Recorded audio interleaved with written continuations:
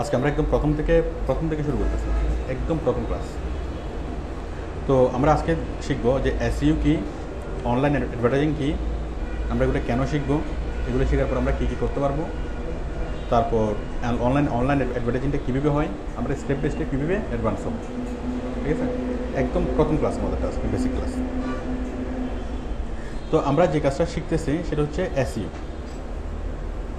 আচ্ছা, এসইও কি, আবার আউটসোর্সিং কি, আপনারা কি এই বিষয়গুলোর কনসেপ্টগুলো clear? Search engine optimisation. Outsourcing বাইরের কাজ করে দেবো। আচ্ছা, বিষয়টা হলো আমরা যে কাজটা শিখি, এখন আমরা আইটি রিলেটেড অনেকগুলো কাজ পারি, অনেকগুলো কাজ। ধরুন এমএস ওয়ার্ড পারেন, এটা একটা আইটি রিলেটেড কাজ না? কেউ কি গ্রাফিক্সের কাজ পারে, এটা একটা আইটি রিলেটেড কাজ। এভাবে আইটি সেক্টরে অনেকগুলো কাজ আছে, অনেকগুলো কাজের ভেরিয়েশন আছে। তো এখন ওয়েবসাইট তৈরি করে দেওয়া, সেটাও একটা কাজ। ঠিক আছে, এখন তো আমরা এই অনেক ধরনের আইটির কাজ আমরা করে আমরা কী করতে পারি, আমরা দেশের মধ্যে কাজ করতে পারি, আবার সরাসরি যখন আমরা দেশের বাইরে যাই, বিদেশে গিয়ে কি আইটি সেক্টর নিয়ে আমরা কাজ করতে পারি। যে কোথাও জবও করতে পারি, একজন গ্রাফিক ডিজাইনার যে কোথাও জবও করতে পারে, আবার কী করতে পারে, নিজের একটা ফার্মও তৈরি করতে পারে, তাই না? বিভিন্ন কোম্পানির কাজটা করতে পারে। তো গ্রাফিক ডিজাইন যেরকম একটা প্রফেশন, ঠিক আমাদের এসইওটাও এরকম একটা প্রফেশন। এসইও যদি আমরা সহজ করে বলি, এসইওটা হলো অনলাইন অ্যাডভার্টাইজিং। ঠিক আছে, অনলাইনে অ্যাডভার্টাইজ পাবলিশ করা। এখন অনলাইন অ্যাডভার্টাইজ করতে হবে কেন? অনলাইন অ্যাডভার্টাইজিংয়ের বিষয়টা হলো আমাদের প্রচলিত যে অ্যাডভার্টাইজিং অ্যাডভার্টাইজিং প্ল্যাটফর্ম যেগুলো টিভি, রেডিও এবং ইন্টারনেট, টিভি, রেডিও এবং পেপার। এখন বর্তমানে টেকনোলজি চেঞ্জের সাথে সাথে এগুলোতে বিশাল একটা পরিবর্তন আসছে।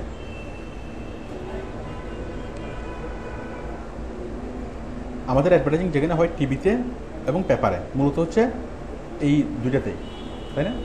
যে কোনো কোম্পানি যদি তাকে বেঁচে থাকতে চায়, যে কোনো কোম্পানি যদি তার পণ্যের প্রচার না করে, কোম্পানির প্রোডাক্ট সেল হবে? তার মানে আমাদের বর্তমান ব্যবসা বাণিজ্য, বর্তমান ইকোনমি হচ্ছে কি বেসড? Advertisement based. যে প্রোডাক্টের অ্যাডভার্টাইজমেন্ট আছে সেই প্রোডাক্ট মানুষ কিনবে, যে প্রোডাক্টের অ্যাডভার্টাইজমেন্ট নাই সেই প্রোডাক্ট মানুষ কিনবে না। অ্যাডভার্টাইজমেন্টে কি মেইন বিষয়। তো অ্যাডভার্টাইজমেন্টের যারা করে, যেমন প্রাণ জুস কোথায় করে? টিভিতে করে, পেপারে করে। এখন টিভি এবং পেপারের অ্যাডভার্টাইজমেন্টের অনেকগুলো সীমাবদ্ধতা আছে। সীমাবদ্ধতা থাকা সত্ত্বেও মানুষ টিভিতে এবং পেপারে অ্যাড দেয়। সীমাবদ্ধতাগুলো কী কী? টিভি এবং পেপারের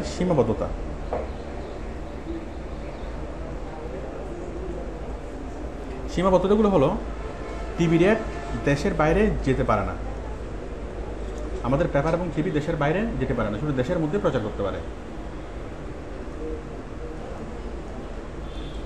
2 নম্বর হলো, এটা খুব বেশি খরচের, অনেক বেশি কস্টলি। আপনি 10 লাখ মানুষকে যদি আপনি দেখান কোনো একটা অ্যাড, মিনিমাম আপনার 10 লাখ টাকা খরচ করতে হবে, তাই না? অনেক বেশি কস্টলি। 3 নম্বর হলো, এটা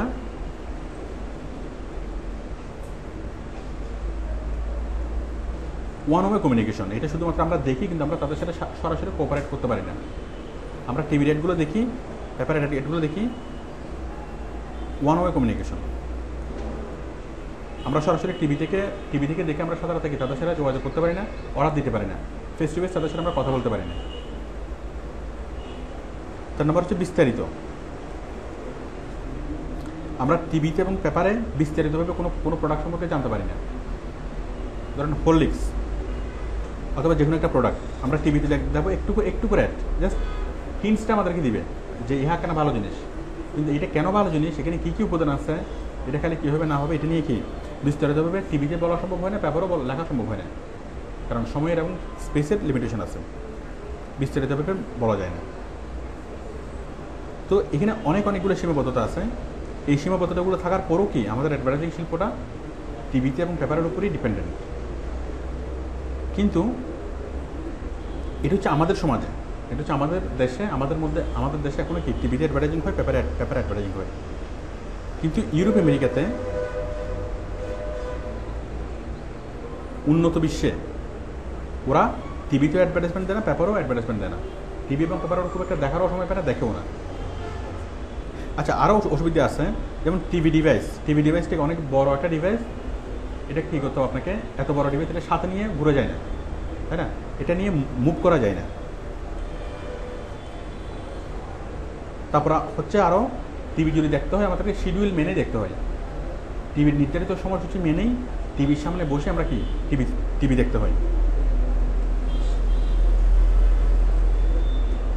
যার ফলে যারা ব্যস্ত প্রফেশনাল তাদের পক্ষে নির্ধারিত সময় মেনে টিভি দেখা সম্ভব হয় না।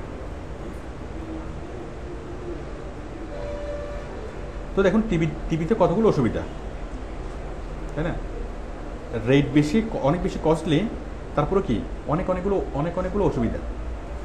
কিন্তু এই সবগুলো অসুবিধা সলভ করা যায় এখন বর্তমান যে লেটেস্ট টেকনোলজি ইন্টারনেটের ডেভেলপমেন্ট হচ্ছে খুব বেশি দিন হয়নি, মানে যেটা আমরা বলি একদম ট্রেমেন্ডাস ডেভেলপমেন্ট, সেটা হচ্ছে মাত্র 5-6 বছর আগে থেকে, ঠিক আছে। এর আগে ইমেলে যেটা হয়তো খুব ইন্টারনেটের মাধ্যমে খুব সামান্য কিছু কাজ হতো, লিমিটেড কিছু কাজ হতো, ইমেল সেন্ড করা, ইমেল রিসিভ করা, এই জন্য ছোটো করে একটু কাজ হতো। বাট এখন ইন্টারনেটের ইউজটা কি, ইন্টারনেট এখন একটা মিডিয়া, আমি যদি বলি এখন সবচেয়ে বড় মিডিয়া কোনটা, সেটা হচ্ছে ইন্টারনেট। তো ইন্টারনেটের অ্যাডভান্সমেন্টের ফলে এখন এই অ্যাডভার্টাইজিং শিল্প ব্যাপকভাবে পরিবর্তন হয়েছে, যেটা আগে কখনোই কি পরিবর্তন ছিল না।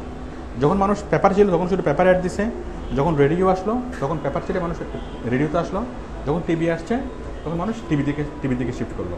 আর টিভির পরে কি, কারণ যেটা লেটেস্ট টেকনোলজি হয় সেটাই মানুষকে অ্যাকসেপ্ট করে, টিভির পরে লেটেস্ট টেকনোলজি হলো কি ইন্টারনেট, ঠিক আছে।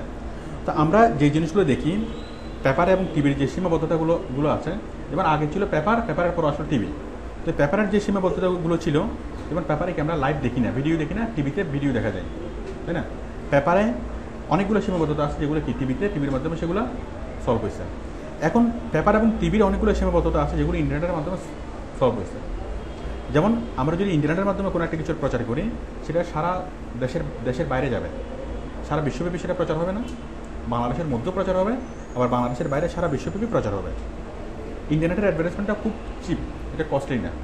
10 লাখ মানুষকে যদি আপনি টিভির মাধ্যমে দেখান, 10 লাখ মানুষকে যদি টিভির মাধ্যমে কোনো একটা অ্যাড দেখান, খরচ হবে মিনিমাম আপনার 10 লাখ টাকা। আর যদি 10 লাখ মানুষকে যদি আপনি ইন্টারনেটের মাধ্যমে দেখান, তাহলে আপনার খরচ হবে বড় জোর 50,000 টাকা, যদি আপনি প্রফেশনাল রেখে যদি কাজটা করান। আর যদি আপনি চিন্তা করেন যে 10 লাখ মানুষকে আপনি এটা মানুষকে দেখাবেন, আপনি নিজেই কাজ করবেন, তাহলে 1 টাকা খরচ হবে না। আমি কি বুঝতে পারছি?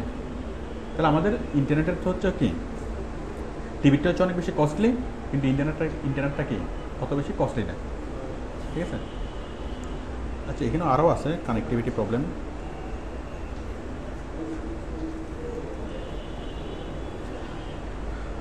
তারপর হচ্ছে 8 নম্বর টোটাল ইউজার বলতেছি। তারপর হচ্ছে ওয়ান ওয়ে, আমরা টিভিতে শুধুমাত্র দেখি, কিন্তু সাধারণত তাদের সাথে আমরা কোঅপারেট করতে পারি না। সাধারণত বলতে পারি না যে দেখি তোমার জিনিসটা দেখাও, হ্যাঁ তোমার ওই প্রোডাক্টটা দেখাও। আমরা ফেস টু ফেস কথা বলতে পারি না, বাট ইন্টারনেটের মাধ্যমে ফেস টু ফেস কথা বলতে পারি না।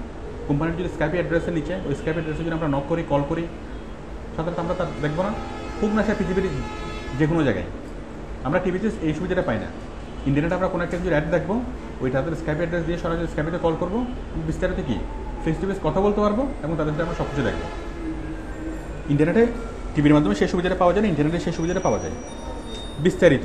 আমরা ইন্টারনেটে যখন কোনো একটা কিছু প্রকাশ করব, ভিডিও আকারে অথবা টেক্সট আকারে অনেক বিস্তারিতভাবে আমরা কি লিখতে পারবো। টিভিতে সেটা করা যায় না, পেপারও সেটা করা যায় না। তারপর হচ্ছে মুভ করা যায় না, টিভি ডিভাইসটা অনেক বড়, এটা নিয়ে মুভ করা যায় না। কিন্তু মোবাইল ডিভাইসটা কি, আমাদের ইন্টারনেট তো আমরা মোবাইল থেকে ইউজ করতে পারি, ল্যাপটপ থেকে ইউজ করতে পারি। তো ল্যাপটপ মোবাইল এগুলো ইজিলি ক্যারি করা যায়, বাসে ট্রেনে যেখানে ইচ্ছে সেখানে বসে আমরা কী করতে পারি, ইন্টারনেট ইউজ করতে পারি। নির্ধারিত সময় আপনাকে টিভি দেখতে হয় শিডিউল মেনে, কিন্তু যারা ব্যস্ত প্রফেশনাল, যাদের ক্রয় ক্ষমতা বেশি, তারা কিন্তু শিডিউল মেনে টিভি দেখতে পারে না, টিভি দেখার সময় পায় না। টিভি দেখে কারা, যাদের কি ইকোনমিক পর্যাপ্ত সময় আছে, আর যার পর্যাপ্ত সময় আছে তার পর্যাপ্ত কি নেই। যার পর্যাপ্ত সময় আছে তার পর্যাপ্ত টাকা নেই, যার পর্যাপ্ত টাকা আছে তার কি পর্যাপ্ত সময় নেই, তাই না। তো শুধু আপনি একটা নাটক দেখবেন, একটা সিনেমা দেখবেন, একটা নাটক যদি আপনি ইন্টারনেট থেকে যদি দেখেন, টিভির সামনে বসে যদি দেখেন, এটা অনেক পেইন। এটা ব্যস্ত মানুষের পক্ষে কখনো সম্ভব হয় না। কারণ 1 ঘন্টার সিনেমা দেখার জন্য আপনাকে বসে থাকতে হবে কতক্ষণ, 1.5 ঘন্টা, আর আধা ঘন্টা আপনাকে অ্যাড দেখতে হবে। বাট ইউটিউবে দেখেন সিনেমাটা নাটকটা আপনি সাধারণত ইউটিউবে পাচ্ছেন, ইন্টারনেটে দেখলে আপনি কোনো অ্যাড ছাড়াই মানে দেখতে পাচ্ছেন, আপনার যখন ইচ্ছা তখন আপনি দেখতে পাচ্ছেন।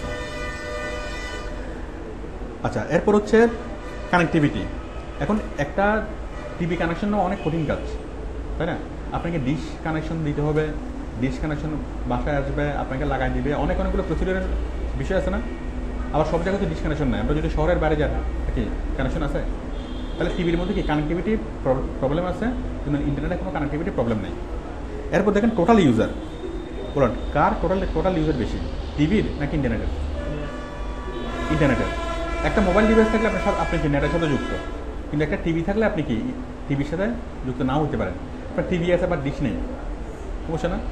আর আমি যদি টোটাল হিসেব করি যে টোটাল টিভি বেশি নাকি টোটাল ইন্টারনেট বেশি, টোটাল টিভির গ্রাহক বেশি নাকি টোটাল ইন্টারনেটের গ্রাহক বেশি? ইন্টারনেটের গ্রাহক বেশি। একটা টিভি 5 জন মোবাইল থেকে, 5টা মোবাইল থাকলে একটা টিভি। আবার অনেক জায়গা আছে যেখানে টিভি নেই, কিন্তু কিন্তু কি আছে, মোবাইল আছে, ফেসবুক ইউজ করতে পারে, কিন্তু টিভি দেখে নেই, আছে না অনেক রুরাল এরিয়াতে? তো আপনারা কি বিষয়টা বুঝতে পারতেছেন যে আমাদের আচ্ছা টোটাল ইউজার 80% ইউজার হলো মোবাইল মানে ইন্টারনেট ইউজার, আর 20% ইউজার হলো টিভির ইউজার, 80% ইউজার হলো ইন্টারনেট ইউজার। তো যার ফলে আমরা যদি ইন্টারনেটে প্রচার করি তাহলে আমরা 80% মানুষের কাছে পৌঁছবো, আর যদি আমরা টিভির মাধ্যমে প্রচার করি কত পার্সেন্ট মানুষের কাছে পৌঁছাতে পারবো? মাত্র 20% মানুষের কাছে। তাও সেই 20% মানুষ কারা? গুরুত্বপূর্ণ নাকি গুরুত্বহীন? যাদের টিভি দেখার সময় আছে তারা খুব গুরুত্বপূর্ণ মানুষ না, তাদের ইকোনমিক কি মানে যাদের পর্যাপ্ত সময় আছে তাদের কি পর্যাপ্ত টাকা নেই। তো যাদের পর্যাপ্ত টাকা নেই তাদের কাছে অ্যাডভার্টাইজিং করে লাভটা কি? বাচ্চারা দেখে আর মহিলারা দেখে, ঠিক আছে? তাহলে আপনারা কি বুঝতে পারছেন যে আমরা ইন্টারনেটে প্রচার করা মানে 80% মানুষের কাছে প্রচার করা এবং গুরুত্বপূর্ণ মানুষের কাছে প্রচার করা, আর টিভিতে প্রচার করা মানে কি 20% মানুষের কাছে প্রচার করা এবং যারা কি ইকোনমিক, যাদের ক্রয় ক্ষমতা কম। আর তাছাড়া আরও অনেকগুলো সীমাবদ্ধতা আছে। আপনারা কি বিষয়টা বুঝতে পারছেন? তো সেই জন্য আমাদের অ্যাডভার্টাইজিং প্যাটার্নটা পুরোপুরি চেঞ্জ হয়ে গেছে। লাস্ট 4-5 ইয়ার্সের মধ্যে অ্যাডভার্টাইজিং প্যাটার্নটা পুরোপুরি চেঞ্জ হয়ে গেছে। অ্যাডভার্টাইজিং প্যাটার্নটা পেপার এবং টিভি থেকে ডাইভার্ট করে চলে গেছে কোথায়? ইন্টারনেটে। ইউরোপ আমেরিকাতে টোটাল ওদের সোসাইটি হলো ইন্টারনেট বেসড। ইউরোপ এবং আমেরিকাতে টোটাল সোসাইটি হলো ইন্টারনেট বেসড। ওরা যে কোনো কিছু কি দেখে, টিভি দেখতে হলে কোথায় দেখে? নেটে দেখে। পেপার পড়তে হলে কোথায় পড়ে? নেটেই পড়ে। আমরাও তো পড়তে পারি, আমরা ইন্টারনেটে টিভি দেখতে পারি না? আমরা পেপার, টিভি, মানে আমাদের অনেকগুলো ডিভাইস লাগে, রেডিও লাগে, পেপার লাগে, টিভি লাগে, আর কি লাগে? বিসিডি লাগে, মানে ভিডিও মানে ডিভিডি প্লেয়ার লাগে, তারপর আবার কি দোকান থেকে আবার ডিভিডি নিয়ে যেতে হয়, তাই না? আর কি লাগে? হ্যাঁ, ডিশ লাইন লাগে, তাই না? আমাদের অনেক এন্টারটেনমেন্টের জন্য এবং ইনফরমেশন এবং মানে ইনফরমেশনের সাথে আপটুডেট থাকা এবং এন্টারটেনমেন্ট পাওয়ার জন্য আমাদের অনেক কিছু কি লাগে, ডিভাইস লাগে। এখন যদি জাস্ট নেট থাকে আপনার আর কোনো ডিভাইসের দরকার নেই, সব ডিভাইস আপনার করে হাজির। রেডিও শুনতে চান, সাধারণত রেডিও শুনতে পারবেন না, রেডিও ফুলতে রেডিও টুলতে যেটাই চান সেটা নেট থেকে আমরা শুনতে পারি না। তারপরে টিভি দেখতে চান, যে কোনো টিভি চ্যানেল এই মুহূর্তে আপনি দেখতে পারবেন না, যে কোনো পেপার এই মুহূর্তে পড়তে পারবেন না। আপনি যদি ঘরে পেপার এখন তো একটা রাখবেন, যদি নেটে দেখেন আপনি বাংলাদেশের সবগুলো পেপার তো পাবেন, সারা বিশ্বের সবগুলো পত্রিকা পাবেন না। মনে করেন আমি টিভি দেখবো,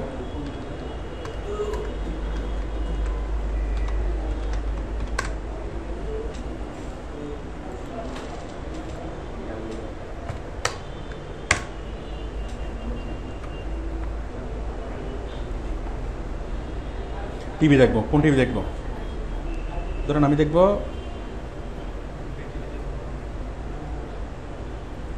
কই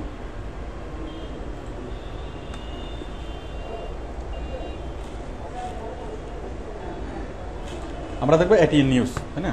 এই এটিএন নিউজে ক্লিক করেন, সাধারণত এটিএন নিউজ চলে আসবে।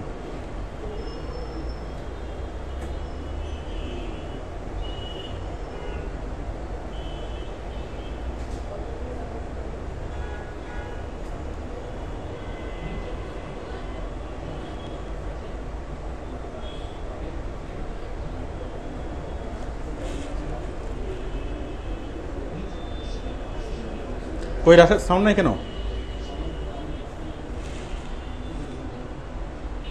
রাশেদ, সাউন্ড কম কেন? ইউটিউব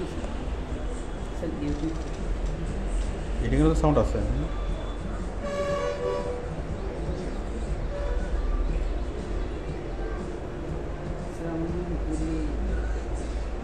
কোন থেকে? তোমার মনে হলে তো হবে না, শিওর হও না। আচ্ছা ঠিক আছে, আমরা এটিএন দেখবো। আচ্ছা যাও এটিএন দেখবো, এরপর আমরা যমুনা টিভি দেখবো।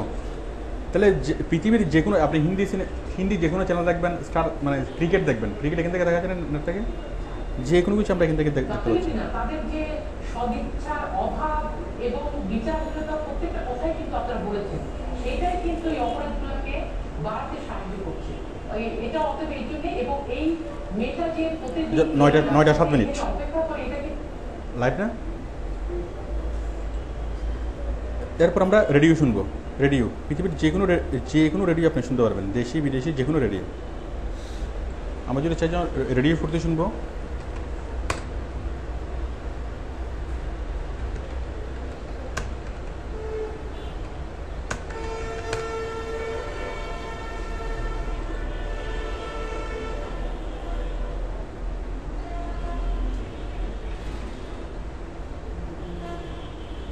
রেডিও টুডে, রেডিও ফুটতে যেটাই শুনতে চান সাথে সাথে শুনতে পারবেন। এটা কথা বলো না কেন?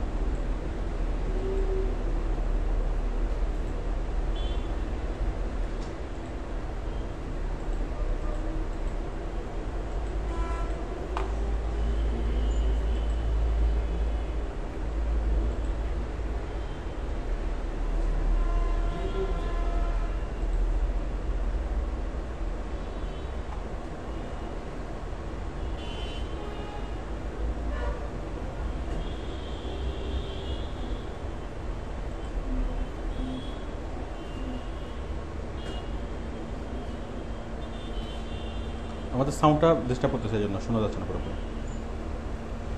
তাহলে আমরা টিভি দেখলাম, রেডিও শুনলাম, এরপর যে কোনো পেপার তো আমরা পড়তে পারবো, দেশি বিদেশি যে কোনো পেপার আমরা পড়তে পারবো। এরপর আমরা কি দোকান থেকে সিডি বিসিডি দিয়ে যা দেখি সবগুলো আমরা এখানেই পাবো। ইউটিউবে যদি যান, পৃথিবীর যে কোনো দেশের যে কোনো নাটক, সিনেমা, গান সব কিছু আমরা পাচ্ছি না। হিন্দি মুভি,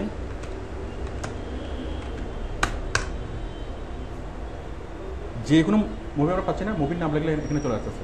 ওই দোকানে গিয়ে আপনি ডিসিআর ইয়ার দোকানে মানে ডিভিডির দোকানে যা পাবেন তার চেয়ে অনেক বেশি পরিমাণে এখানে পাওয়া যাবে। দুনিয়ার যে কোনো ধরনের ভিডিও সব কিছু এখানে গিয়ে অটোমেটিক্যালি এখানে চলে আসবে। ঠিক আছে, তো যে কোনো কিছু আমরা দেখতে পাচ্তেছি, হিন্দি হোক বাংলা হোক, যে কোনো দেশের যে কোনো নাটক, সিনেমা, ভিডিও, গান সব কিছু আমরা দেখতে পাচ্ছি।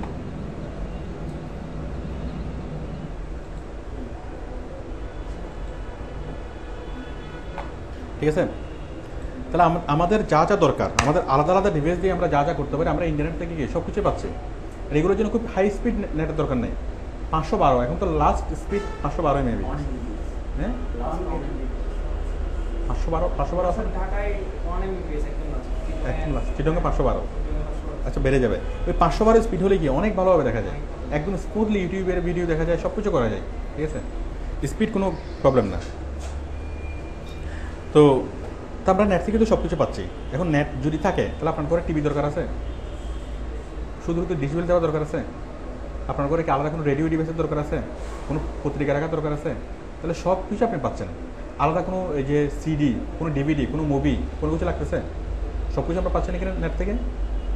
তো নেট থাকা মানে কি, আপনার টোটাল কমিউনিকেশনটা কি আপনার হাতে থাকা। আমরা যত কমিউনিকেশন আমাদের প্রয়োজন, সবগুলো কমিউনিকেশন আমাদের হাতে অলরেডি চলে আসছে নেট।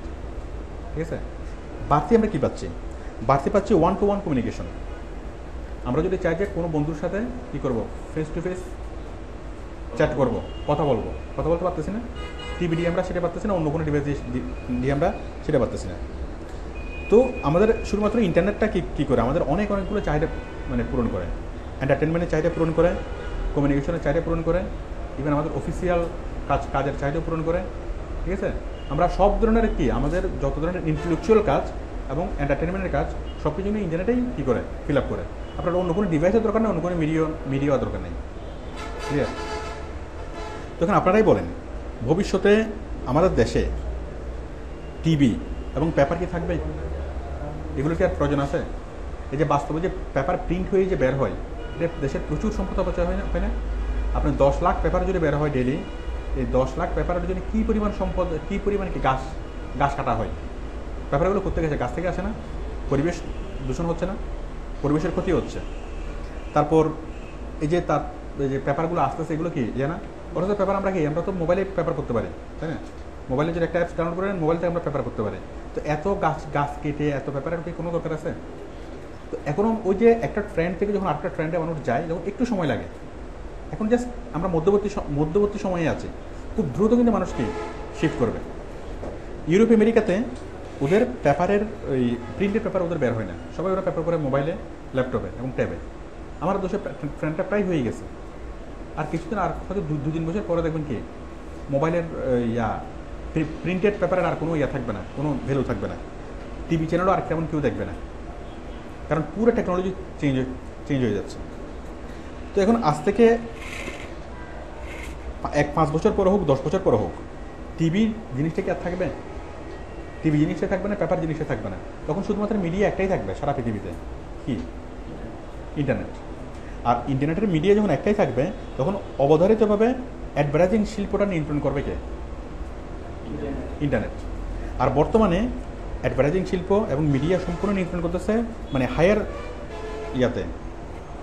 ফার্স্ট ওয়ার্ল্ডে, ইউরোপ আমেরিকার দেশগুলোতে ওদের সব কিছু নিয়ন্ত্রণ করে কে?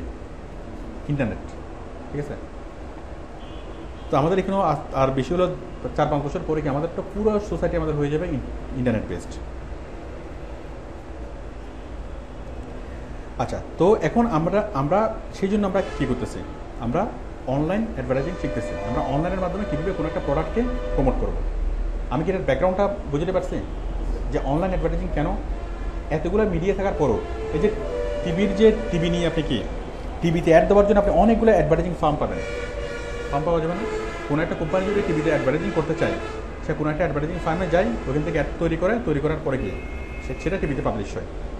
অনেক লোক এখানে কাজ করে। তো এখন সবচেয়ে বড় বাজার কোনটা? এখন টিভিতে যারা অ্যাডভার্টাইজিং করে, টিভিতে কারা অ্যাডভার্টাইজিং করে? 100% নাকি 5%? ধরেন আবুল কোম্পানি টিভিতে অ্যাডভার্টাইজিং দিতে পারতেছে, কিন্তু আবুল স্টোর একটা মুদির দোকান, সে কি টিভিতে অ্যাডভার্টাইজিং দিতে পারতেছে না। আরও অনেক বড় সারা বাংলাদেশব্যাপী তারা যাতে সে টিভিতে অ্যাডভার্টাইজিং দিতে পারতেছে আরও। কিন্তু আমাদের কি ধরেন শৈল্পিক ছোট, সে কি সারা বাংলাদেশব্যাপী না, তার কি টিভিতে অ্যাড দেওয়ার মতো ক্ষমতা আছে? নাই। কিন্তু তো আমরা যত ধরনের প্রতিষ্ঠান আছে, ছোট দোকান হোক, ছোট কোম্পানি হোক, মাঝারি প্রতিষ্ঠান, বড় কোম্পানি, তো আমরা দেখি অ্যাডভার্টাইজিংয়ের আওতায় কারা আছে? শুধুমাত্র বড় প্রতিষ্ঠানগুলোই। 5% কোম্পানি, 95% কোম্পানি কিন্তু প্রচারের আওতায় নেই। বাট ইন্টারনেটে যখন প্রচার হবে, তখন আমরা 100% কোম্পানি নিয়ে কাজ করতে পারবো। যাদের কি সামর্থ্য কম তাদেরকে নিয়ে কাজ করতে পারবো, যাদের সামর্থ্য বেশি তাদেরকে নিয়ে কাজ করতে পারবো। তার মানে টিভির ফার্ম নিয়ে, টিভি অ্যাড নিয়ে যারা কাজ করে, তাদের ক্লায়েন্ট বেশি নাকি আমাদের ক্লায়েন্ট বেশি? আমাদের ক্লায়েন্ট বেশি, তাই না? আমরা ছোট্ট একটা লোকাল কোম্পানিকে আমরা সার্ভ করতে পারবো, আবার বড় একটা মাল্টিন্যাশনাল কোম্পানিকে আমরা সার্ভ করতে পারবো। দেশের মধ্যেও তাদেরকে প্রচার করে দিতে পারবো, সারা ওয়ার্ল্ড ওভার তাদেরকে প্রচার করে দিতে পারবো। আমি তখন যে জিনিসগুলো বুঝালাম সেটা হচ্ছে যে অনলাইন অ্যাডভার্টাইজিং জিনিসটা কি, অনলাইন অ্যাডভার্টাইজিং কেন অপরিহার্য, এটাকে স্পষ্টভাবে বুঝতে পারছেন? এখন অনলাইন অ্যাডভার্টাইজিং যদি না করে তাহলে কী হবে? পাশাপাশি 2টা দোকান, মনে করেন টেরি বাজারের পাশাপাশি মানে 2টা দোকান। একটা হচ্ছে উত্তরাধিকার সূত্রে প্রাপ্ত, দাদা ব্যবসা করে গেছে, কোনো সমস্যা নেই। অমুক সদাগর নাম ছিল, খুব কি ওই মানে সাবলীলভাবে মানে ব্যবসা করে গেছে, বাবাও ব্যবসা করছে, কোনো সমস্যা নেই। এখন বাবার পরে যখন ছেলে আসছে, তখন ছেলে বিশাল চ্যালেঞ্জের মধ্যে পড়ছে। কিরকম চ্যালেঞ্জ? কারণ ছেলে তো ট্রেডিশনাল ব্যবসা করে, মানুষ তার দোকানে আসার পরে কি তার দোকান থেকে কিনে নিয়ে যায়, ঠিক আছে? এখন ওই দোকানের পাশে ছোট্ট একটা ব্যবসায়ী, সে কী করতো, আগে ভ্যান গাড়ি করে বিক্রি করতো, বাট সে কোনো না কোনোভাবে টেকনোলজি সম্পর্কে জানছে। মানে আরেকজন ব্যবসায়ী, সে ইন্টারনেটের মাধ্যমে, ফেসবুকের মাধ্যমে, ইউটিউবের মাধ্যমে সে সারা বাংলাদেশে সে অ্যাডভার্টাইজিং করে, ইন্টারনেটের মাধ্যমে অ্যাডভার্টাইজিং করে। অনেক দূর থেকে মানুষ এসে তার কাছ থেকে কি নিয়ে যায়, প্রোডাক্ট নিয়ে যায়। এখন টোটাল সেল কি হয়, ওই ভ্যান গাড়ি থেকে মানে ছোট্ট দোকান তার, ঠিক আছে, তার দোকান থেকে সেল বেশি। এখন তার চেয়ে অনেক বড় দোকান তার পাশে পড়ে আছে, বাট মানুষ ওখান থেকে কিনে না, ছোট্ট দোকান থেকে কিনে। কেন কিনে? কারণ তার দোকানটা যতই ছোটো হোক, সেটা কিন্তু সারা বাংলাদেশ এসে রেখে সে প্রচার করতে পারতেছে। আরেকজন দোকান অমুক সদাগরের দোকান, সেটা কি তার দোকানটা যতই বড় হোক, সেটা হচ্ছে চিটংয়ের মধ্যে ফেমাস, সারা দেশ থেকে কিন্তু তার এখানে মানুষ আসতেছে না। আমি কি বুঝতে পারছি? আচ্ছা, এখন হচ্ছে তাহলে ইন্টারনেটের মাধ্যমে তখন সে বিশাল একটা কম্পিটিশন হচ্ছে না? তখন আগে যারা যারা যে অনলাইন অ্যাডভার্টাইজিংয়ে ঢুকে নেয় সে কিন্তু চ্যালেঞ্জের মুখে পড়তেছে, কারণ টোটাল সেলটা কি আরেকজনের বেশি হচ্ছে। তো টোটাল সেলটা যখন বেশি হচ্ছে, আবার মনে করেন কি ওর স্ট্র্যাটেজি হলো সে টিভিতে অ্যাড দেয়, পাশের যে বড় দোকানদার সে কী করলো টিভিতে অ্যাড দেয়। তো টিভিতে অ্যাড দেওয়া মানে বিশাল একটা খরচ, তার টোটাল যে প্রফিট হবে তার 30% কি টিভির অ্যাডে চলে যাবে। আর যে ইন্টারনেটে অ্যাড দেয় তার খরচ হবে বেশি হলে 5%, সামান্য কিছু খরচ হবে অ্যাড দেওয়ার জন্য। তো টিভিতে অ্যাড দিয়ে সে যে পরিমাণ সেল করে আর ইন্টারনেটে অ্যাড দিয়ে সে তার চেয়ে বেশি পরিমাণে সেল করে। টিভিতে অ্যাড দিয়ে তার খরচ হচ্ছে 30%, ইন্টারনেটে অ্যাড দিয়ে খরচ হচ্ছে তার মতো 5%। তো এখন যে টিভিতে অ্যাড দিয়ে যে সেল করে স্বাভাবিকভাবে তার কি কস্টিং বেশি পড়ে না? একটা 10 টাকার জিনিস তাকে কি আর টাকা সেল করতে মানে কি 10 টাকাই তাকে সেল করতে হবে। 10 টাকা সেল করলে হয়তো তার 2 টাকা প্রফিট থাকবে, ঠিক আছে? আরেকজন যে ইন্টারনেটের মাধ্যমে করে সে তাকে কী করতে হবে? সে যদি 10 টাকার জিনিসটা যদি সে 5 টাকায় অথবা 6 টাকায় সেল করে তারপরেও কি তার লাভ বেশি থাকবে। তো বিশাল একটা হয়ে যাচ্ছে না? তো যার ফলে ইন্টারনেটে যদি সে যদি ওটাকে কন্টিনিউ করে তাহলে সে কম প্রাইসে মার্কেট ধরে ফেলতে পারবে, তাহলে ও ব্যবসায় ডাউন খাবে না। টিভিতে যারা অ্যাড দিচ্ছে, আমি কি বিষয়টা বুঝতে পারছি? আমি যেটা বুঝলাম সেটা হচ্ছে ইন্টারনেটের অ্যাডভার্টাইজমেন্টে যারা আওতায় আসবেন তাদের কী হবে, যে ইন্টারনেটের অ্যাডভার্টাইজমেন্টের আওতায় আসবে সে তার কস্টিং কমায় ফেলবে, সেল বাড়ায় ফেলবে, ঠিক আছে? আর যে ইন্টারনেটের অ্যাডভার্টাইজমেন্টের আওতায় আসবে না সে কী করবে, তার অ্যাডভার্টাইজিং কস্ট বেশি হবে কিন্তু সেল কম হবে। তো কম্পিটিশনে কী হবে, কম্পিটিশনে যার ওই সে এগিয়ে যাবে, যে ইন্টারনেট অ্যাডভার্টাইজিং করতে সে এগিয়ে যাবে। আমি কি বিষয়টা বুঝতে পারছি? তো আমি যেটুকু বুঝালাম যে ইন্টারনেট অ্যাডভার্টাইজমেন্টটা কেন, ইন্টারনেট অ্যাডভার্টাইজমেন্টটা করালে কি একটা কোম্পানি কতটুকু লাভবান হয়, আর যদি না করায় তাহলে সে কতটুকু ক্ষতিগ্রস্ত হয়। এবং সহজ কথা হচ্ছে ইন্টারনেট অ্যাডভার্টাইজমেন্ট যদি না করায় তাহলে সে টিকে থাকতে পারবে না। একটু কি ক্লিয়ার? আচ্ছা, ইন্টারনেট অ্যাডভার্টাইজিং এর ফলে আরও যে বিষয়টা হয় সেটা হলো যেমন একটা প্রোডাক্ট কোম্পানি সরাসরি সেল করবে, প্রাণ জুস। এখন প্রাণ জুস কি কোম্পানি সরাসরি ফ্যাক্টরি থেকে সেল করতে পারে? পারে না। প্রাণ জুস প্রথমে আসে কোথায়? এজেন্সি থেকে হোলসেল থেকে রিটেল, এভাবে সেল হয়, ঠিক আছে? কিন্তু ইন্টারনেটে যদি সেল করা হয় তাহলে সরাসরি কি ফ্যাক্টরিটা কাস্টমার, মাঝখানে আর কোনো মধ্যস্থতাভোগীর প্রয়োজন হয় না, তাই না? তাহলে সরাসরি কি এখন মাঝখানে অনেকগুলো ধাপ যখন পার হয়ে আসে ওই ধাপগুলোতে কি টাকা অনেক বেশি যায় না? ঠিক আছে, একটা 5 টাকার জিনিস সেল করতে হয় 10 টাকায়, কিন্তু ধাপগুলো যদি না থাকে কোম্পানি 5 টাকার জিনিস যদি 6 টাকা দিয়ে বিক্রি করে তারপরে কোম্পানির প্রফিট বেশি হচ্ছে না, আর সাধারণ যারা কাস্টমার তারাও কি উপকৃত হচ্ছে। তো এইভাবে customer to company two consumer সরাসরি প্রোডাক্ট সেল করা যায় ইন্টারনেট অ্যাডভার্টাইজিংয়ের মাধ্যমে। আপনারা কি আমি যতটুকু বলেছি সেটুকু বুঝতে পারছেন ইন্টারনেট অ্যাডভার্টাইজিংটা কী, আমরা কেন ইন্টারনেট অ্যাডভার্টাইজিং করি, করলে কী লাভ হয়, না করলে কী লস হয়, আর করলে কীভাবে জিনিসগুলো খুব ইজি করা যায়। তো আমরা এখন ইন্টারনেট অ্যাডভার্টাইজিংটা শিখবো, আমরা এখন ইন্টারনেট অ্যাডভার্টাইজিংটা করবো। আমি এখন যেগুলো বলছিলাম এগুলো হচ্ছে ভূমিকা, মানে ইন্টারনেট অ্যাডভার্টাইজিং কেন করবো।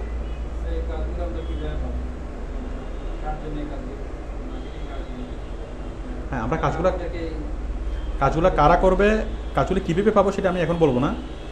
কাজগুলো আমরা কার জন্য করব, কেন করব, একটু আগে আমি সেটা বলছিলাম।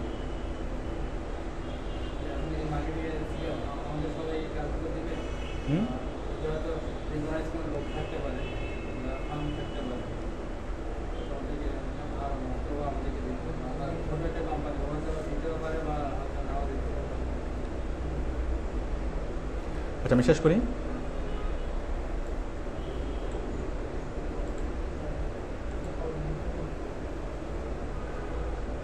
এখন কাজটা আমাদেরকে কারা দিবে, আমরা কাদের কাজ করব। অনলাইন অ্যাডভার্টাইজিং শিখে আপনার কী লাভ হবে, আপনি কীভাবে কী করতে পারবেন। এখন কাদের কাজ করতে পারবেন, কারা কাজ দিবে, এভাবে চিন্তা না করে যদি একটু ভিন্নভাবে চিন্তা করেন যে আমরা কী করতে পারি, অনলাইন অ্যাডভার্টাইজিং শিখে আমরা কী করতে পারি। অনলাইন অ্যাডভার্টাইজিংটা বিষয়টা গুরুত্বপূর্ণ, এটুকু বুঝতে পারছেন? এটা দিয়ে যে আসলে একটা কাজ হয় সেটা বুঝতে পারছেন? আগামী সময় না, বর্তমান সময়ে আমরা যাদের কাজ করবো ইউরোপ আমেরিকার ওরা পুরোটা কি অনলাইন ডিপেন্ডেন্ট, ঠিক আছে? আমাদের দেশেও আজ থেকে 3-4 বছর পরে 5-6 বছর পরে অটোমেটিক্যালি এটা হয়ে যাবে। এখন কথা হচ্ছে আমরা কী কী করতে পারি। এই যে আমরা অনলাইন অ্যাডভার্টাইজিং শিখবো, শিখার আগে আমাদের এই বিষয়টা খুব ক্লিয়ার হওয়া দরকার যে আমরা কী করব, কী করতে চাই।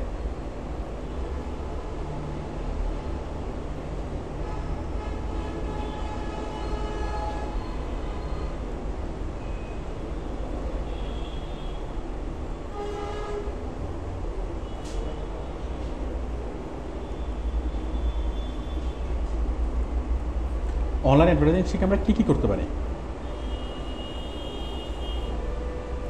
এক নম্বর, আমি যদি সহজ করে বলি, অনলাইন অ্যাডভার্টাইজিং শিখে আমরা 1 মাসে আমরা 10 লাখ মানুষকে কোনো একটা অ্যাডভার্টাইজিং দেখাতে পারি, কোনো একটা বিজ্ঞাপন দেখাতে পারি। কয় লাখ? 10 লাখ। ইন্টারনেটের অনেকগুলো প্ল্যাটফর্ম, ইউটিউব, গুগল, ফেসবুক, এই 3টা প্ল্যাটফর্মে যদি আমরা জোরে সোরে কাজ করি, একজন মানুষ যদি তার ডেইলি 10 ঘন্টা করে সময় যদি স্পেন্ড করে এবং সে যদি টানা 1 মাস কাজ করে, 1 মাসের মধ্যে যে কোনো একটা প্রোডাক্টের অ্যাড সে কতজন মানুষকে দেখাতে পারবে? 10 লাখ মানুষ। তাহলে 1 মাসে আপনি 10 লাখ মানুষকে দেখাতে পারেন, এটা কি শক্তি না?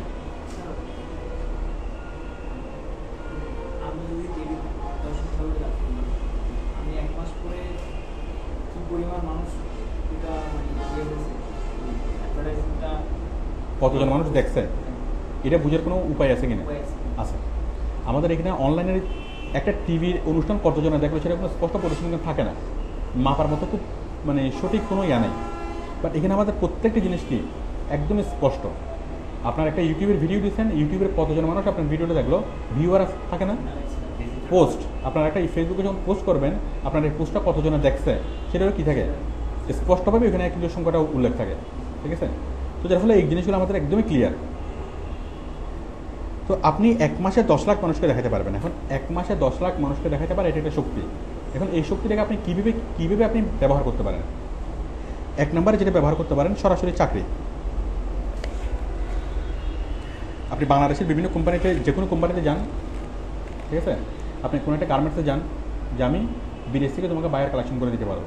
কোনো একটা ফ্যাশন হাউসে যান, ক্যাট সাইটে যান যে আমি তোমাদের জন্য অনলাইনে মার্কেটিং করতে পারবো, অনলাইনে তোমাদেরকে প্রচার করতে পারবো। তারা তো প্রচারের জন্য অলরেডি কোটি কোটি টাকা খরচ করতেছে না? প্রাণ কোম্পানিতে যান, সজীব গ্রুপে যান, যে কোনো একটা কোম্পানি তাদের প্রচারের জন্য প্রতি মাসে প্রায় কি বড় বড় কোম্পানিগুলো 10 কোটি টাকার উপরে খরচ করে না? ছোটো ছোটো কোম্পানি কি তাদের যে বড় একটা পার্ট হলো কি খরচ, অ্যাডভার্টাইজিং কস্ট। তো আপনি যদি তাদেরকে গিয়ে বলেন, তাদেরকে যদি একটা সিভি ড্রপ করেন যে আমি কি এই কাজটা করতে পারি, আমি তোমার জন্য 1 মাসে 10 লাখ মানুষের কাছে প্রচার করে দিতে পারবো, তারা আপনাকে মূল্যায়ন করবে না? সরাসরি চাকরি, ফিক্সড চাকরি। এটা যে কোনো কোম্পানিতে আপনি চাকরি করতে পারেন। চাকরি কোম্পানি আমাদেরকে চাকরি কেন দেয়? আমাদেরকে কি ভালোবেসে দেয়, নাকি কোম্পানি নিজেকে নিজে ভালোবেসে দেয়? নিজের প্রয়োজনে দেয়। কোম্পানির ভালোবাসা কার প্রতি? আমাদের প্রতি নাকি তার প্রতি? তার প্রতি ভালোবাসা। তো কোম্পানি কখন একজনকে অ্যাপয়েন্ট করে? যখন সে মনে করে যে অমুকের কাজটা আমার দরকার, অমুক আমাকে আমার কোম্পানিতে লাভ করে দিবে, অমুকে একজন এমপ্লয়ি যদি কাজ করে কোম্পানিকে 1 লাখ টাকা প্রফিট করে দিতে পারে, তখনই কোম্পানি চিন্তা করে কি তাকে 10,000 টাকা স্যালারি দেওয়া। ঠিক কিনা? তো আপনি চিন্তা করেন, আপনি যদি ফিল করেন যে আপনি কোনো একটা কোম্পানির জন্য কাজ করবেন, কাজ করে আপনাকে লাভবান করে দিতে পারবেন, 10 লাখ মানুষকে যদি আপনি কোনো একটা অ্যাডভার্টাইজমেন্ট দেখান, তার কয়েক হাজার প্রোডাক্ট সেল হবে না? কোনো একটা পাঞ্জাবি সবার জন্য আপনি কাজ করেন, তো মাসে যদি আপনি 10 লাখ মানুষকে যদি দেখান, অন্তত তার 1000টা পাঞ্জাবি সেল হবে না? সে উপকৃত হবে না, বেনিফিট হবে না? এবং আপনি যে সেলগুলো করতেছেন সেগুলো তো এক্সট্রা সেল। আমি কি বুঝতে পারছি? তো যে কোনো কোম্পানিতে 30 থেকে 35,000 টাকা স্যালারি দেয় ইনিশিয়ালি একজন অনলাইন প্রফেশনালকে, কারণ এই কাজগুলো রেয়ার, এই কাজগুলো খুব বেশি মানুষের জানে না, বাট কাজগুলো খুবই প্রয়োজন। আমি কি বিষয়টা বুঝতে পারছি? যে কোনো কোম্পানিতে করতে পারেন চাকরি। আরেকটা হলো অ্যাডভার্টাইজিং ফার্ম। এখন ঢাকাতে অনেকগুলো অ্যাডভার্টাইজিং ফার্ম আছে যারা টিভি অ্যাড নিয়ে কাজ করে। তো টিভি অ্যাড নিয়ে যারা আগে থেকে কাজ করতো, আগে তো মিডিয়া ছিল শুধু টিভি, বাট এখন ক্লায়েন্টরা তাদেরকে রিকোয়ার করতেছে যে অনলাইনে কাজ করো, অনলাইনেও কি আমার জন্য করো, কিন্তু তাদের অনলাইনে কাজ করার মতো মানুষ নেই। অনলাইনের বাংলাদেশে এখনও এই সেক্টরটা ডেভেলপ করে নেই, যার ফলে অনলাইনে কাজ যারা এবং কম্পিউটার শিখা, MS ওয়ার্ড জানা মানুষ অনেক পাবেন, গ্রাফিক জানা মানুষ অনেক পাবেন, কিন্তু অনলাইনে কীভাবে কোনো একটা জিনিসের প্রচার করতে হয় এটা জানা মানুষ খুব একটা পাবেন না। বাংলাদেশে খুব বেশি কি নেই, ট্রেনিং ইনস্টিটিউট নাই অনলাইন অ্যাডভার্টাইজিং শেখানোর জন্য। তো যার ফলে প্রত্যেকটা অ্যাডভার্টাইজিং কোম্পানি আলাদা উইন্ডো খুলছে, যে অনলাইন অ্যাডভার্টাইজিং উইন্ডো। একটা হচ্ছে টিভি নিয়ে কাজ করা, আর একটা আলাদা সেকশন খুলছে, সেটা হচ্ছে অনলাইন অ্যাডভার্টাইজিং। যে কোনো অ্যাডভার্টাইজিং ফার্মের সাথে যদি আপনি যোগাযোগ করেন, খুব ভালো জব পাবেন এবং খুব ভালো স্যালারিতে জব পাবেন। আমাদের অনেক স্টুডেন্ট খুব ভালো ভালো ঢাকাতে অনেক ভালো ভালো কোম্পানিতে কাজ করতেছে, অনেক ভালো স্যালারি। ওরাও মিনিমাম আপনার 35,000 এবার আপনাকে স্যালারি দিবে, কারণ তারা কি এই সেক্টরের লোকবল খুবই কম। আমি কি বিষয়টা বুঝতে পারছি? তাহলে আপনি সরাসরি চাকরি করতে পারেন, 1 নম্বর। 2 নম্বর হচ্ছে চাকরি। 2 নম্বর হচ্ছে আপনি নিজের একটা ফার্ম করতে পারেন।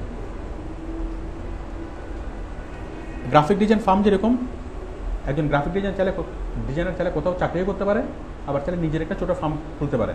ফার্ম খুলে গিয়ে বিভিন্ন কোম্পানির কাজগুলো নিয়ে এসে করবে। তো একজন এসইও প্রফেশনাল চাইলে কি সে যে কোথাও চাকরি করতে পারে, আবার চাইলে নিজের একটা ফার্ম খুলতে পারে। সে বিভিন্ন কোম্পানি থেকে কাজ নেবে, কাজ নিয়ে গিয়ে সে স্বাধীনভাবে করবে, নিজের একটা ইন্ডিপেন্ডেন্ট ফার্ম। 3 নম্বরে যেটা করতে পারে সেটা হচ্ছে বিজনেস। এখন 1 মাসে 10 লাখ মানুষকে দেখাতে পারে, এটা একটা শক্তি। এখন সামনে ঈদ আসতেছে, আপনি মনে করছেন কি আপনি পাঞ্জাবির ব্যবসা করবেন, ঠিক আছে? আপনি অনলাইনে কী করেন, আপনার কাছে পাঞ্জাবিও নাই, কিছু নাই, আপনি পাঞ্জাবির যদি ছবি দিয়ে আপনি প্রচার শুরু করছেন যে পাঞ্জাবি 1,500 টাকা। মনে করেন আপনি কয়েকটা পাঞ্জাবি বানাইছেন, ইয়াকে দিয়ে টেলারকে দিয়ে কয়েকটা পাঞ্জাবি বানাইছেন, বানানোর পর পাঞ্জাবিগুলো ছবি তুলছেন, বিস্তারিত বিবরণ দিচ্ছেন, দিয়ে কী করছেন, অনলাইনে কি প্রচার করছেন। তা আপনি এই পাঞ্জাবিগুলোর অ্যাড যদি 10 লাখ মানুষকে যদি দেখান, অনেক পাঞ্জাবি আপনার সেল হবে না? কয়েক হাজার পাঞ্জাবি আপনার সেল হবে না? তো যত অর্ডার আসবে তত কি আপনি এদিকে প্রোডাকশনও বাড়াবেন। আপনার কি ইনিশিয়াল কোনো ইনভেস্টমেন্ট প্রয়োজন আছে? একটা পাঞ্জাবি টোটাল কি কাপড় সহ সেলাই সহ সব আমার 5 থেকে 700 টাকা লাগবে, 5 থেকে 600 টাকা। আপনি বেচবেন 1,500 টাকায়, আপনার কি প্রফিট থাকবে না? তাই কিন্তু 50-50 প্রফিট থাকে। তো প্রত্যেকটা পাঞ্জাবির যদি আপনার 500 টাকা করে লাভ হয়, যদি আপনার মানে 2-3 হাজার পাঞ্জাবি যদি সেল হয়, মোটামুটি একটা অ্যামাউন্ট আসবে না? আমি কি বিষয়টা বুঝতে পারছি? তো আপনি যদি ঈদের মধ্যে শুরু যদি পাঞ্জাবির ব্যবসা করেন, একটা হবে না? তো বাংলাদেশে প্রচুর অনলাইন আছে। আপনি মনে করেন বিদেশ থেকে শুধুমাত্র ঘড়ি নিয়ে আসবেন, আপনি চায়না থেকে ইম্পোর্ট করবেন শুধু কি ঘড়ি, মনে করেন এরকম ঘড়ি আপনি আনবেন 200 টাকা করে, আর দেশে বিক্রি করবেন 800 টাকা করে। শুধুমাত্র ঘড়ির জন্য ওয়েবসাইট তৈরি করেন, ঘড়ির জন্য আপনি ফেসবুকের ফ্যান পেজ তৈরি করেন, ইউটিউবে প্রচার করেন, ব্যাপকভাবে যদি প্রচার করেন, 10 লাখ মানুষ আপনার ঘড়ির একটা দেখবে। 10 লাখ মানুষকে যদি আপনি একটা ঘড়ির অ্যাড দেখান, এখানে আপনার কয়েক হাজার ঘড়ি সেল হবে না? আমি কি বুঝতে পারছি? ঘড়ি এগুলো বাদ দেন, আপনি ধরেন খুব সামান্য একটা বিষয়, মনে করেন আলুর ব্যবসা করবেন। মনে করেন আপনি খবর পাইছেন যে উত্তরবঙ্গের কুষ্টিয়াতে আলুর কি বাম্পার ফলন হয়েছে, এখানে আলু কি পচে যাচ্ছে, চলে গেছেন আপনি উত্তরবঙ্গতে। ওখান থেকে আপনি অনেক বিশাল আকারে আলু কালেকশন করছেন, কোল্ড স্টোরেজে রাখছেন। আপনি অনলাইনে কী করছেন, এগুলো প্রচার করেন যে আমি আলু বিক্রি করবো প্রতি কেজি 20 টাকা। তাতে সারা বাংলাদেশ থেকে কি খুচরা ব্যবসায়ীরা আপনার থেকে আলু নেবে না? আমি কি বুঝতে পারছি? কারণ যেখানে ফসল পচে যায়, তার একমাত্র কারণ হচ্ছে ইনফরমেশনের অভাব, ল্যাক অফ ইনফরমেশন, ঠিক আছে? তো মানুষ জানে না যে ওখানে কি আছে। তো আপনি যদি ইনফরমেশন দেন, তাহলে কি আপনি অনেক ভালোভাবে জিনিসগুলো সেল করতে পারবেন না? আর কাস্টমার কম, এখন অমুক জেলা আলু কমে যাচ্ছে, পচে যাচ্ছে, তো কয়জন মানুষ যায় এখান থেকে আলু কালেকশন করতে? খুব বেশি মানুষ যায় না। বাট যখন আপনি অনলাইনে প্রচার করবেন, তখন অনেক মানুষ এখান থেকে যাবে না? আমি কি বুঝতে পারছি? তো আমরা যে কোনো কিছু বিজনেস আমরা করতে পারি খুব অল্প টাকার মধ্যে। আপনি মনে করেন কোনো টাকা নেই, একদম 1 টাকা আপনি ইনভেস্ট করবেন না, 1 টাকা কোনো ব্যবসায় করবেন না। আপনি যে কোনো এক্সিস্টিং ব্যবসাটা আপনি হেল্প করতে পারেন। কোনো একটা পাঞ্জাবির দোকান, আপনি বললেন কি যে ঠিক আছে আপনার কোনো ইনভেস্টও নেই, আপনার কোনো শেয়ারও নেই, বলছেন কি ঠিক আছে আমি তোমার পাঞ্জাবি আমি সেল করে দেবো, প্রতি পাঞ্জাবিতে তুমি আমাকে 200 টাকা করে প্রফিট দিও, হয় না? পাঞ্জাবির অর্ডার আসছে, আপনি যে অর্ডারগুলো ইহাত করেন, আপনার কাছে পেমেন্ট আসবে না? আমি কি বিষয়টা বুঝতে পারছি? যে কোনো একটা ব্যবসা যখন আমরা সরাসরি করি, আপনি পাঞ্জাবি সেল করবেন অথবা যে কোনো একটা কাপড় সেল করবেন, আমরা সরাসরি যদি একটা দোকান দিই, সেখানে অনেক ধরনের কী থাকে, সীমাবদ্ধতা থাকে। আপনি দোকান কি 24 ঘন্টা চালু রাখা যাবে? 10 ঘন্টা চালু রাখতে হবে। এই দোকান দেওয়ার জন্য 50 লাখ টাকা কী আছে, শোরুমের খরচ আছে, ইলেকট্রিসিটি বিল আছে, অ্যাসিড বিল আছে, কর্মচারীর খরচ আছে, তাই না? অনেকগুলো খরচ আছে না? আবার এরপর আছে পেট্রোল বোমা আছে না? মানে অনেক রিস্ক আছে। কিন্তু আমাদের তাছাড়া এত রিস্কের পরে, এত খরচের পরে আপনার দোকানে ডেইলি কাস্টমার আসতেছে কয়টা? বড় জোর 100টা, সেল হচ্ছে কয়টা? বড় জোর 20-30টা, ঠিক আছে?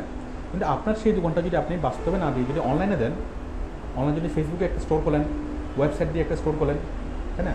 তাহলে আপনার দোকানটা দেখবে কয়জন? বাস্তবে যদি 100 জন আসে, আপনার ভার্চুয়াল স্টোরে আসবে কি হাজার হাজার মানুষ, তাই না? আপনার সেল হবে কোথায়? বাস্তবে স্টোরে সেল বেশি হবে নাকি অনলাইনে সেল বেশি হবে? অনলাইনে সেল বেশি হবে। অনলাইনে দেশের মধ্যে হবে, দেশের বাইরেও হবে, দেশের যারা প্রবাসী আছে তারাও কিনবে। আমি কি বুঝতে পারছি? আর ওই স্টোরের মধ্যে, অনলাইন স্টোরের মধ্যে আপনার কোনো খরচ নেই, শোরুমের ভাড়া নাই, এটা 24 আওয়ার্স কি চালু থাকতেছে, দেশের বাইরে থেকে মানুষ কিনতে পারতেছে, এখানে কোনো পেট্রোল পাম্পও নেই। আমি কি বুঝতে পারছি? তো আমাদের ব্যবসার যে ধারণাটা, আমাদের ব্যবসার যে ইয়াটা, সেটা আমূল চেঞ্জ হয়ে গেছে।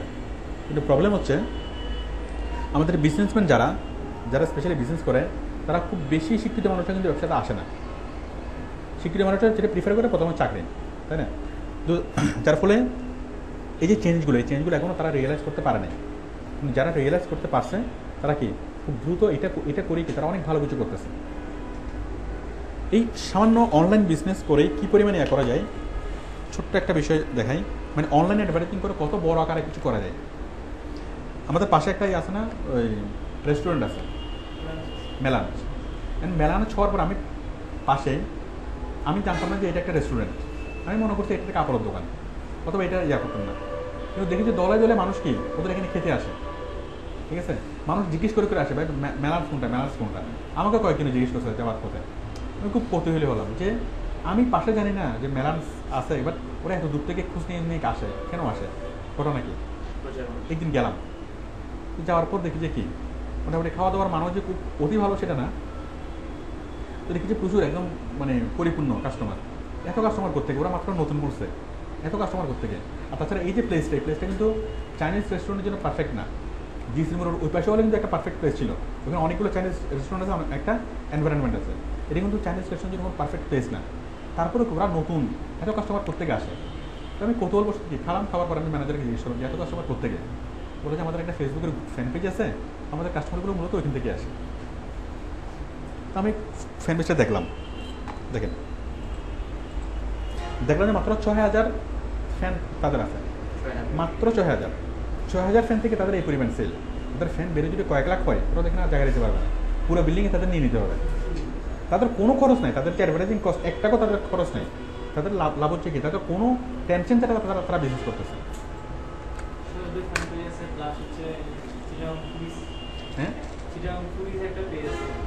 কিরকম ফুড, হ্যাঁ ওইটাই।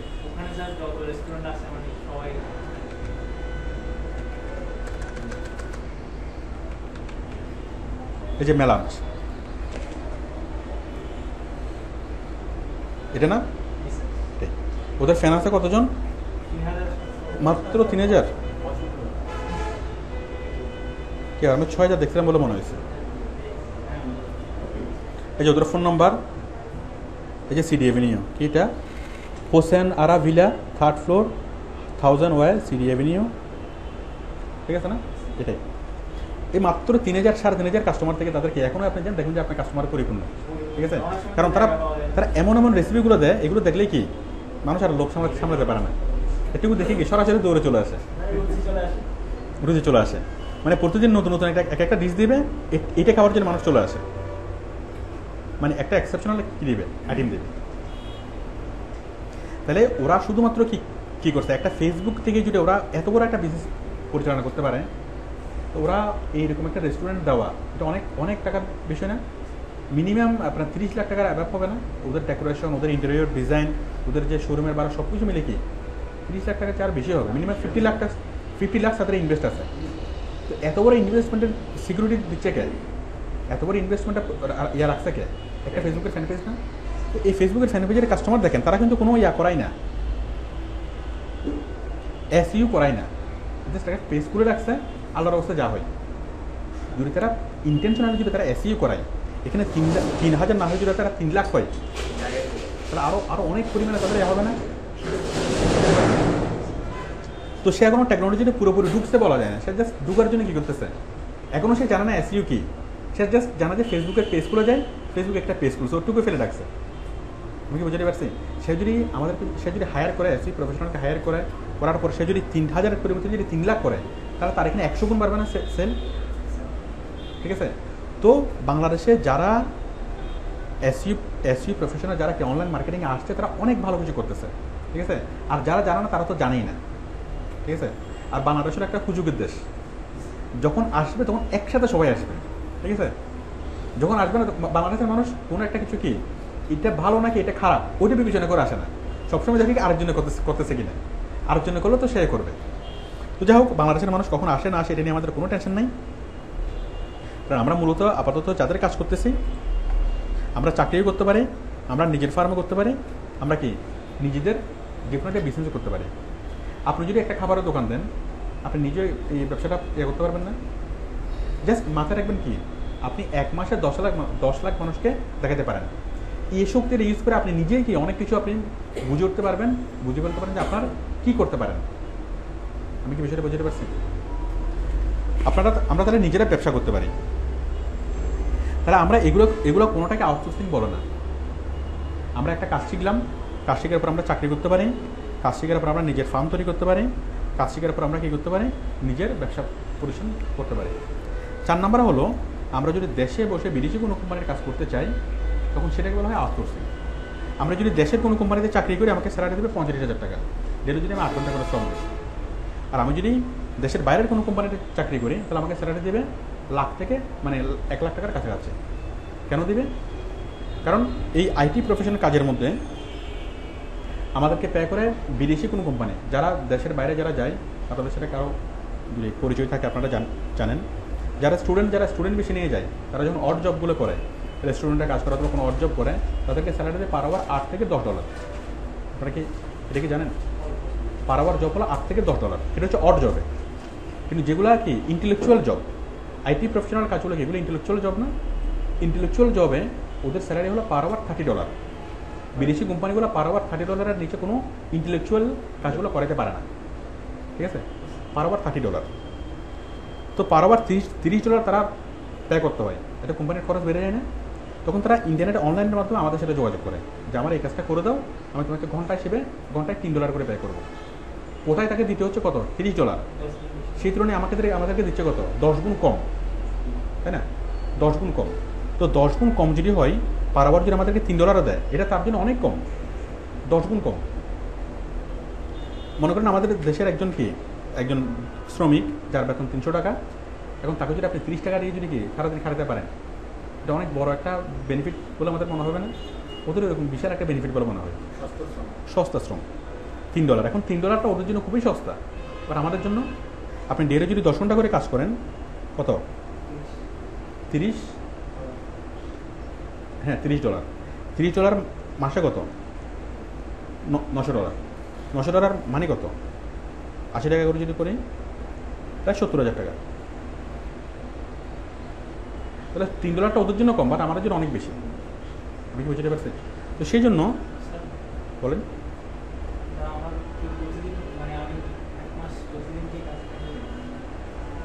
কাজ যদি আপনি কাজ করতে জানেন, কাজ যদি আপনি পারেন, এখানে কাজের তো অভাব নেই। আপনি আমার ইয়াটা দেখছিলেন, ওই একটা ভিডিও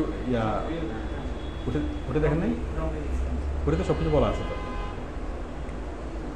তাহলে বিজনেস করতে পারেন, এরপর কি করতে পারেন? মানে আউটসোর্সিং। তাহলে আমরা দেশে বসে যদি দেশের কোম্পানির কাজ করি সেটাকে আউটসোর্সিং বলা যাবে না। দেশে বসে যদি আপনি কোনো একটা ব্যবসা করেন সেটাকে আউটসোর্সিং বলা যাবে না।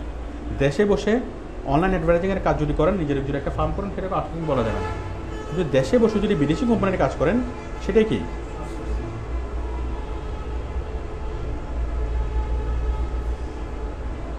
দেশে বসে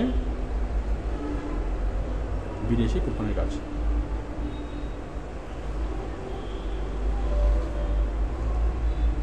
আমি কি বুঝতে পারছি? এখন আপনি এসইও কাজটা শেখার উদ্দেশ্য এই না যে শুধু আউটসোর্সিং করা। আপনি যে কোনো একটাকে প্রফেশন হিসেবে নিতে পারেন। আপনি চাইলে চাকরি করতে পারেন, দেশের মধ্যে চাকরি করতে পারেন, চাইলে নিজের একটা ফার্ম করতে পারেন, চাইলে নিজে যে কোনো ধরনের বিজনেস করতে পারেন, চাইলে আপনি আউটসোর্সিং করতে পারেন, চাইলে যে কোনো একটা করতে পারেন, চাইলে সবগুলো একসাথে করতে পারেন। আমি কি বুঝতে পারছি? কথা হচ্ছে বিষয়টা খুব সিম্পল। বিষয়টা হচ্ছে আপনার একটা ক্ষমতা তৈরি হচ্ছে, ক্ষমতা আপনি রপ্ত করতেছেন, একটা স্কিল আপনি রপ্ত করতেছেন। সেই স্কিলটা কি? 1 মাসে 10 লাখ মানুষকে আপনি কোনো একটা কিছু দেখাতে পারবেন, ঠিক আছে? তাহলে আপনি নিজে একটা মিডিয়া, ঠিক আছে? যখন আপনি ফিল করবেন যে আপনি 1 মাসে 10 লাখ মানুষকে আপনি দেখাতে পারেন, এই স্কিলটা আপনার মধ্যে রপ্ত হয়েছে, তখন এটাকে আপনি কীভাবে ব্যবহার করবেন, এটাকে কীভাবে ব্যবহার করে আপনি টাকা উপার্জন করবেন, এটা আপনার মাথায় অটোমেটিক্যালি চলে আসবে। আমি কি বুঝতে পারছি? আমি যে 4টা ওয়ে দেখালাম এটার বাইরেও কি হয়তো অন্য কোনো ওয়ে আপনার মাথায় চলে আসতে পারে। স্কিলটা কি মানুষের টাকা উপার্জনই করতে যায়, টাকা উপার্জনের দুটো জিনিস থেকে, একটা হচ্ছে টাকায় টাকা আনে, আর হচ্ছে কি স্কিল টাকা আনে। আর টাকা কিন্তু কখনো শুধু টাকা আনতে পারে না, শুধু টাকা কখনো টাকা আনতে পারে না। টাকার সাথে যদি স্কিল না থাকে ওই টাকাটা যাবে আর কখনো ফেরত আসবে না। একজন ব্যবসায়ী সে অনেক কি 1 কোটি টাকা সে ইনভেস্ট করলো কিন্তু তার স্কিল নেই, তাহলে সেই জায়গা যে টাকাটা একবার ছাড়বে সে টাকাটা কি তার কাছে ফেরত আসবে? 1 কোটি টাকা খরচ করে সে একটা চাইনিজ রেস্টুরেন্ট দিল, কিন্তু তার রেস্টুরেন্টের কি নেই, অনেক ভালো ডেকোরেশন করিল, ঠিক আছে, কিন্তু তার রান্না মানে কোনো স্কিল নেই। তো সে যা করবে তার কোনো টাকাকে রিটার্ন আসবে, তার পুরোটা লস না। তাহলে কখনো টাকা শুধুমাত্র কখনো টাকা আনতে পারে না, টাকার সাথে যখন স্কিল অ্যাড হয় স্কিলটা কি টাকা আনে, ঠিক আছে। তো আপনার যদি টাকা নাও থাকে শুধু যদি স্কিল থাকে ওই স্কিলটা কী হবে, আপনি টাকা আনতে পারবেন। আমরা কি মানে বিষয়টা বুঝতে পারছি যে আউটসোর্সিং করে আমরা কী করতে পারবো, মানে এসইউ কাজটা শিখে আমরা কী করতে পারবো। আমরা ইচ্ছুলে আউটসোর্সিং করবো, ইচ্ছুলে আউটসোর্সিং করবো না, ঠিক আছে। এবার আমাদের মূল বিষয়টা কি, আমরা অনেকগুলো কাজ করতে পারি। আমাদেরকে যে কাজটা দিবে, কাজটা কারা দিবে, কাজটা হচ্ছে আমাদের দেশের কোম্পানিগুলো কাজ দিতে পারে, আবার দেশের বাইরের কোম্পানিগুলো কাজ দিতে পারে। কাজগুলো কীভাবে দিবে, কারা দিবে, কেমনে দিবে, এগুলো আমি ওই ফ্রি ক্লাসে বলছিলাম। আপনি কি ফ্রি ক্লাসে করেছেন? ওই ক্লাসটা করে নিন, ওই ক্লাসটা করে আপনার কনসেপ্টটা ক্লিয়ার হবে। আপনি করেছেন? আপনি বেসিক ক্লাসটা করেন নাই? না ডিভিডি না, ডিভিডিতে ওটা নাই। আপনারা কালকে একবার আসেন, কালকে সকাল 10টা। সবাই জব করেন?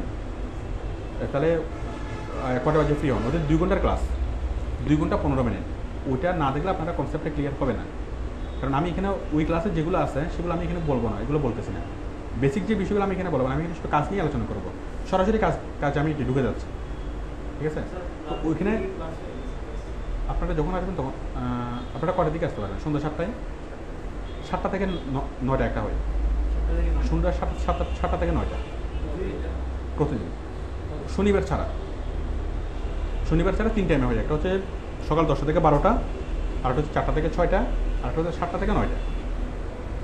ওই ক্লাসে যেগুলো বলা হবে এগুলো আমি এখানে বলতেছি না। ওইটা না দেখলে কি কথাগুলো বুঝতে অসুবিধা হবে, ঠিক আছে, এবং ওই কনসেপ্টটা ক্লিয়ার থাকবে না।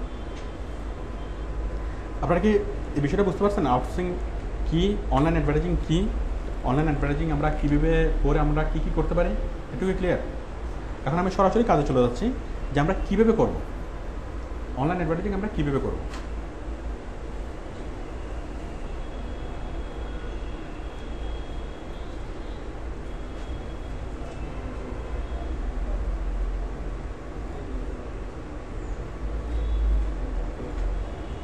আমরা যদি অনলাইনকে ভাঙি, টোটাল অনলাইন মানে ইন্টারনেট, অনলাইন অথবা ইন্টারনেটকে যদি আমরা ভাঙি, আমরা মেইনলি 3টা প্ল্যাটফর্ম পাবো। একটা হচ্ছে ফেসবুক, আর একটা হচ্ছে গুগল, আর একটা হচ্ছে ইউটিউব। টুইটার এগুলো ছোটো প্ল্যাটফর্ম, আরও অনেকগুলো প্ল্যাটফর্ম আছে, বাট আমরা মূল হচ্ছে 3টা প্ল্যাটফর্ম। এগুলোর বাইরে আরও অনেকগুলো প্ল্যাটফর্ম আছে, যেমন গুগল ম্যাপ আছে, এই নিউজ সাইট আছে, blog site, forum site, article site, এভাবে প্রায় 32টা প্ল্যাটফর্ম আছে। 32টা প্ল্যাটফর্ম, আমরা 32টা প্ল্যাটফর্মের কাজ শিখবো, কিন্তু মূলত কি 90% যেটা কাভারে চলে। যদি আমি বলি যে অনলাইনে প্রচার মানে কি, ফেসবুকে প্রচার, গুগলে প্রচার এবং ইউটিউবে প্রচার, তাহলে আপনার 90% কি কাভারেজ হয়ে যাবে। তো আমরা এই কোর্সে যেটা শিখবো, ফেসবুকের মাধ্যমে কীভাবে আমরা প্রচার করব, এটা নিয়ে আমাদের 5-6টা ক্লাস হবে। গুগলের মাধ্যমে কীভাবে প্রচার করব, এটা নিয়ে আমাদের 5-6টা ক্লাস হবে, আলাদা ক্লাস, 5-6টা পার্ট আর কি। যেমন আজকে একটা ক্লাস, কালকে একটা ক্লাস, ঠিক আছে। ধরেন আমি যদি সহজ করে বলি, ফেসবুক নিয়ে আমাদের 1 মাস ক্লাস হবে, গুগল নিয়ে 1 মাস ক্লাস হবে, আর কি ইউটিউব নিয়ে 1 মাস ক্লাস হবে। আমি বুঝতে পারছি? তো টোটাল আমরা কি একদম ডিপলি কীভাবে আমরা কাজগুলো করবো, কীভাবে এগুলো করবো, আলাদাভাবে সপ্তাহে একটা করে ক্লাস হবে প্রতি শনিবারে। এবং আমরা কি 1 মাস ফেসবুক নিয়ে, 1 মাস গুগল নিয়ে, 1 মাস ইউটিউব নিয়ে, ঠিক আছে। এবং এখানে আমরা প্রচারগুলো কীভাবে করবো, কীভাবে করবো, অনেক ডিপলি, মানে বিষয়গুলো হচ্ছে অনেক ডিপ, ঠিক আছে। তো আমরা আগামী ক্লাস থেকে সরাসরি কাজে নামবো। আগামী ক্লাসে আমরা প্র্যাকটিক্যাল কাজগুলো শুরু করবো। আমি আজকের ক্লাসে আমি যেটা বললাম জাস্ট ইন্ট্রোডাকশন, এটা একটা জাস্ট ইন্ট্রোডাক্টিভ ক্লাস। আমি কি বুঝতে পারছি? বলুন, আপনাদের কোনো কোশ্চেন থাকলে আমাকে বলেন।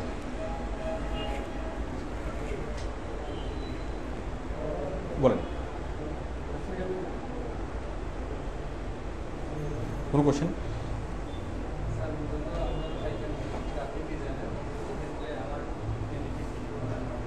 বুঝে নেই। আপনি কালকে ক্লাসটা দেখে আমার সাথে, কালকে ক্লাসটা না দেখলে ওই আমাকে মানে আপনি ওই জিজ্ঞেস করার যে বিষয়টা, হ্যাঁ প্রশ্ন করাতে, প্রশ্নগুলো আপনি করার পরেই বুঝতে পারবেন যে প্রশ্নটা করা হয়তো ঠিক হয়নি, এটা আপনি পড়া নিজেই ফিল করবেন আর কি। আপনি আগে ভালোভাবে জানেন তখন আমাকে কোশ্চেন করে অনেক ক্রিটিক্যাল কোশ্চেন করেন। আমি কি বুঝতে পারছি? কারণ একটা বিষয়তে একটা বিষয় প্রশ্ন করার জন্য আগে একটা বিষয় কি বেস থাকলে তখন প্রশ্ন করতে সুবিধা হয়, ঠিক আছে? যখন জানাটা হবে তখন আপনি আমাকে অনেক ভালো কোশ্চেন করতে পারবেন, তখন আপনি কি ইয়া হবেন, উপকৃত হবেন। বলুন, আপনাদের কোনো question?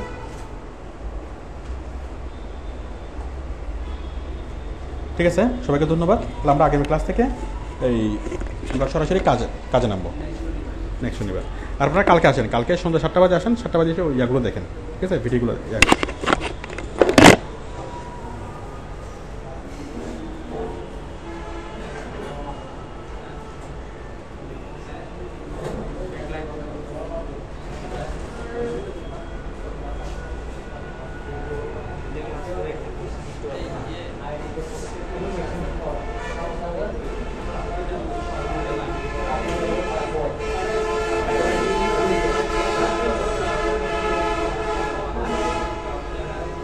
Graças a Deus, Baré.